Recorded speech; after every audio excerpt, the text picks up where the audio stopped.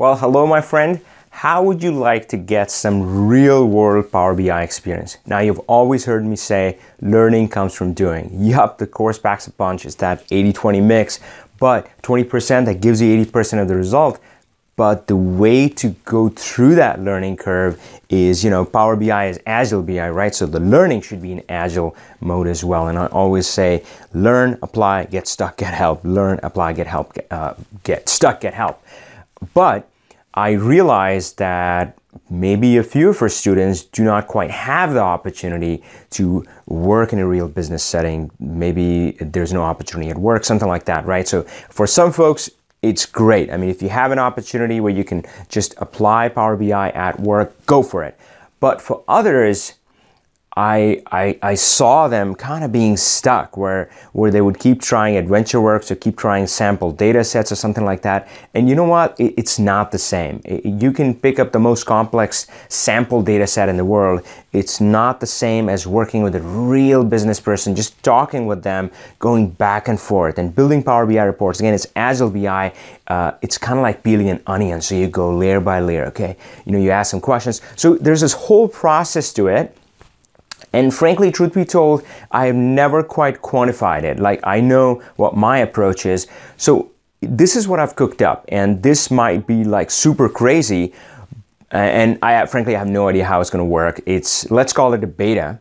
But here is what I'm offering for the beta.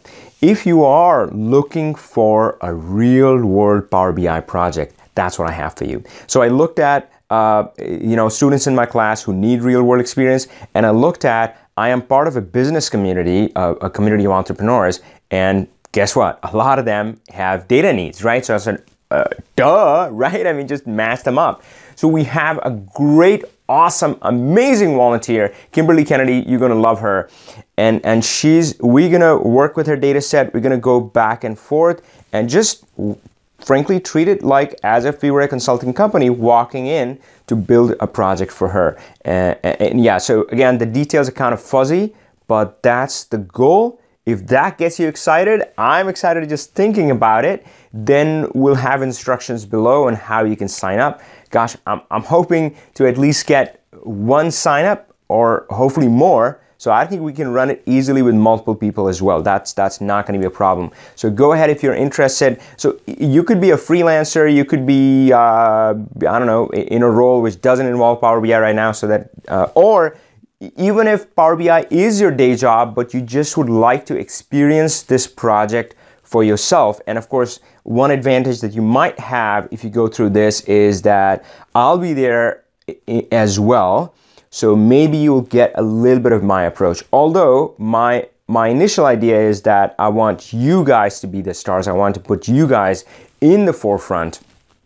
All right, so I've talked enough. If that sounds interesting and intriguing, instructions below on how you can let me know that you're interested.